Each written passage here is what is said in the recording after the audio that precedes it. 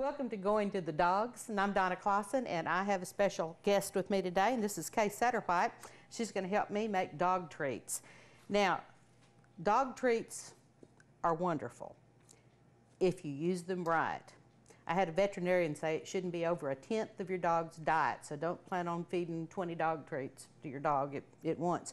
But a healthy dog treat is a really good thing. And what we're going to fix today is a dog treat that if you wanted to eat it, you can eat it too. You can just eat it right along with your dog. All right, I'm using whole wheat flour, and this takes 1 to 1.5 cups, and I used about 1.5 cups. This is 1 cup of wheat germ, and wheat germ, it says it's an excellent source of vitamin E and folic acid. All right, 1 egg. Okay. And good, my oven's hot. 1 egg, 1 jar of baby food. And that's why I named this one Old Baby Dog Treats.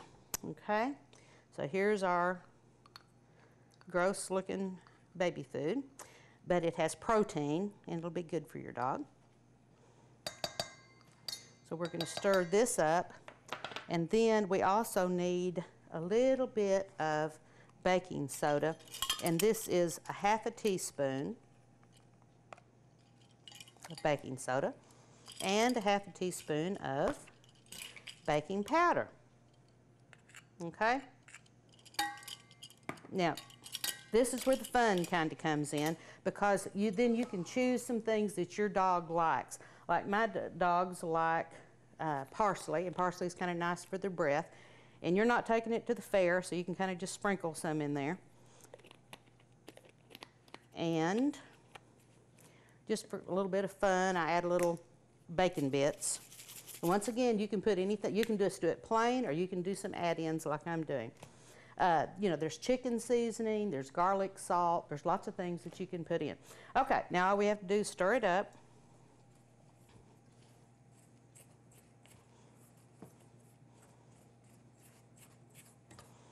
Okay, and I'm going to add just a little bit of water.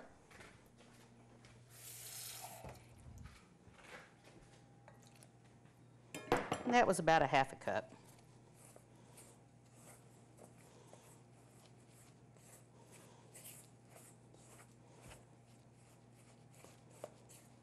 All right, now we have our baby food, our egg, wheat germ flour, baking soda, baking powder, and just some things that your dog likes.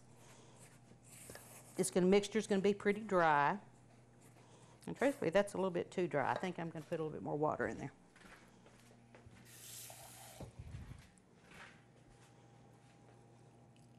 You can always put it in, but you can't take it out. All right. Okay, now, the next thing we're going to do is I'm going to pour it out over here on this board, and we're going to knead it for just a quick minute. Roll it to 1/4 inch. Well, if you're baking these treats, if you want them crispy, you're going to bake them for about 25 minutes. You can even turn the oven off and just let them stay in there so they're real crunchy. If you want them softer, do it about 20 minutes, take them out of the oven. And it kind of depends on your dog. Okay, that looks good. Okay, that looks fine. All right, now, let's see. Why don't we just do these? Sure. Okay, they'll come out. You can get all kinds of cookie cutters, all kinds, but you see how cute that comes out? It's dry, it's not very wet, and your dogs will love it. Another thing you can do after you get them out of the oven, while they're still hot, you can sprinkle just a little bit of garlic salt on the top of them. Your dogs love that. Another thing, after they cool, those carob that's not chocolate, dogs aren't supposed to eat chocolate, but the carob chips, you can melt some in the microwave and then kind of dip a corner. I'll show you what that looks like. Just kind of dip a corner in it.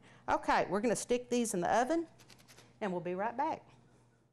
All right, well, we're back. We have our tasty little treats, and you see how they get kind of plump. Now, these, we did those, and they're pretty crispy. Some of them that we did are a little bit chewier for Gracie.